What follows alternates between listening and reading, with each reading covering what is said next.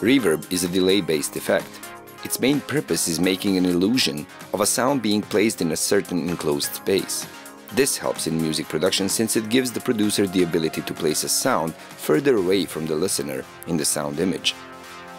When producing for a stereo soundstage, having a left and right channel and then adding to it the distance that reverb introduces makes for a three-dimensional impression. Reverb time is the time that it takes for the reverberation to decay by 60 decibel. Steepness is a setting describing the abruptness of the curve of that decay. Diffusion sets the clarity of the reverbed sound, and bass boost is a low shelf filter applied to the reverberation.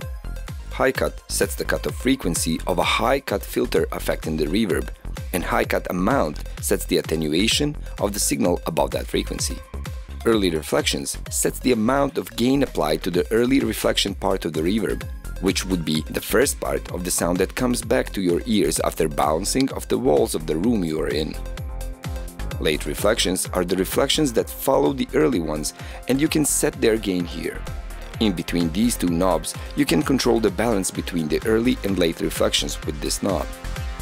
Pre-delay simulates the amount of time that it takes for the first reflection to return to the source after the incident sound is propagated. You can set that time here. Liveliness tries to make the reverb more realistic by detuning some reflections. Overdriving this parameter could lead to detuning effects on signals that have a clear musical tone. Wet knob determines the percentage of the input signal that the unit is affecting. The quality dialog sets the fidelity of the output by changing the processing algorithm. Higher fidelity demands more CPU usage. Freeze button will sustain the affected signal. Use this when you want to set up the reverb so that you can hear its character, and when done setting, just unfreeze it. Let's hear the reverb in action.